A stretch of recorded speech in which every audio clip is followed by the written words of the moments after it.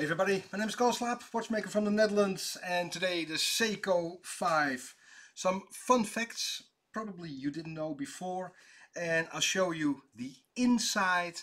And is it all that cracked up to be? Is it that special, just a Seiko 5? Cheers everybody. Here in the workshop we do very high-end watches, but we're not snobs. Seiko 5 comes along quite regularly. All watches with emotional value because it's a low entry model and of deceased relatives, first paycheck, stuff like that. So we restore even the Seiko 5s quite regularly here. Because I was amazed, the first one is from 1963. Very early on. Seiko 5 is an in itself brand, sub-brand of Seiko, and the 5 stands for 5 characteristics, but the list changed over the years, but most commonly is date day, automatic winding, mechanical watch, a degree of waterproof, central second hand, and the crown in the 4 position, although that last one is on and off the list of the 5 characteristics. Just a few fun facts about the Seikos, because there is a way to date them and to see if the movement is the original one inside the Seiko, because it's made for such a long time. Some movements are interchangeable. So I will show you the genius of Seiko 5. Well, I've got one here and I would like to show you there through my microscope. There we are. And that is where I would like to show you some fun facts. First, here the Hattori code. 4 numbers and digits and then a dash and then 4. Every single Seiko, Pulsar, Lorus, whatever you think of it, has got the Hattori code. First 4 numbers are a code for which caliber is used, the timepiece itself. So without opening you can see what timepiece should be in there. In this case the 7S26, the real workhorse of Seiko. The other 4 digits are the case. So this timepiece can be in several different cases. If you want to order some parts, all you need is the Hattori code, this one, always there. Another fun fact, maybe you know, maybe you don't know, is here the serial number. You can date your watch by it. Not common knowledge, I think. The first number stands for the decade. So this can be 1978, 88, 98, 2008.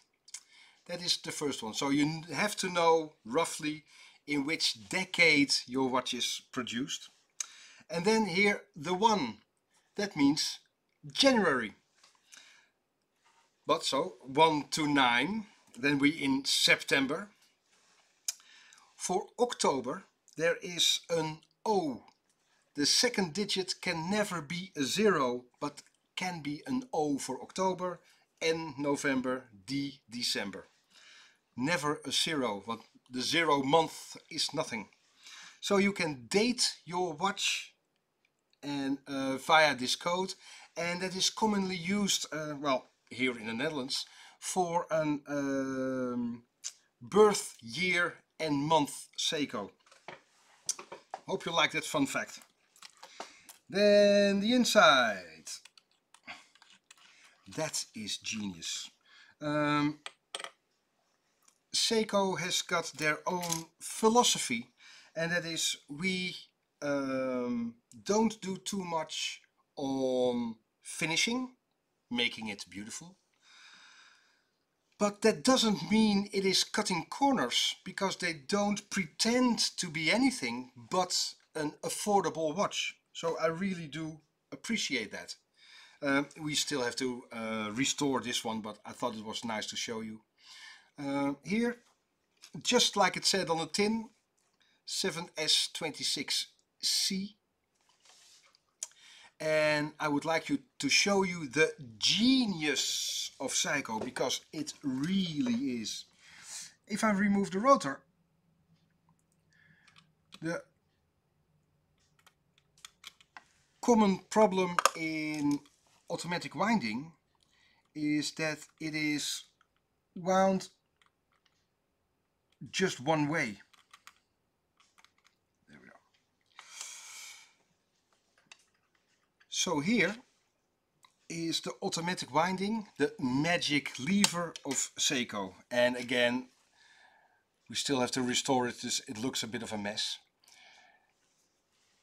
The rotor goes round and round. There with the teeth. And here I use a bit of packwood so I don't make any scratches. It is wound. And then the beauty, the genius, it is the magic lever, so it's pulling and pushing. Look at that. No matter one side is pulling, the other side is pushing. Do you see that? So if I go like this, anti-clockwise, or like this wheel is always going one way. It is absolute genius. Just for fun, this is a Swiss solution. Same, this is the rotation point for the rotor. And if you just see these two wheels, they've got two levers in it as a bit of a clutch. But just those wheels are so intricate. The clutch can stick. It's a sandwich wheel, both of them. I think just for this automatic winding, 18, maybe 20 different parts. Just one wheel is so many parts. And now Seiko, it is genius in itself. Here, a wheel with an accenter, and that's why there's a wig-wag action. It is very close to the IWC solution from Mr. Peloton in the early 50s. But then it was both pulling, a bit like this. And now Seiko has made it more simple.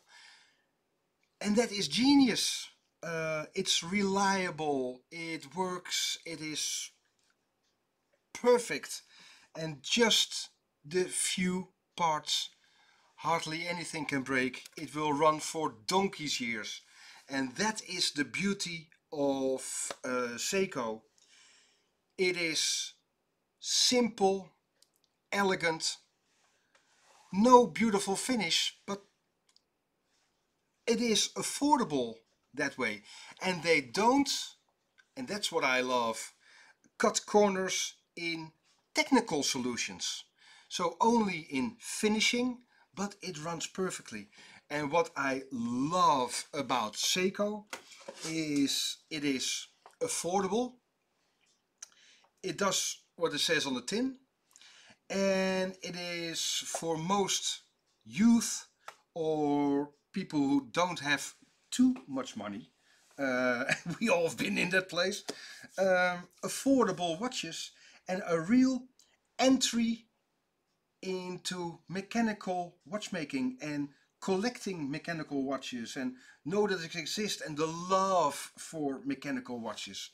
So Seiko 5, it's been around for so many years, and we see Patek, Vacheron, name it, whatever, Breguet over here. But for me, Seiko is the best bang for your buck, because it is affordable, it runs, and it's just a nice watch. And who cares that the finishing is, well, less than Swiss models. Well, most Swiss models you think, So yeah, enjoy them, don't spend too much money, and you are having a beautiful, a lovely mechanical watch that can be restored for generations. Simple as that. Really do hope you enjoyed the inside of this Seiko 5. If you have any questions, please leave them in the comments, and hope to see you soon. See ya. Bye bye.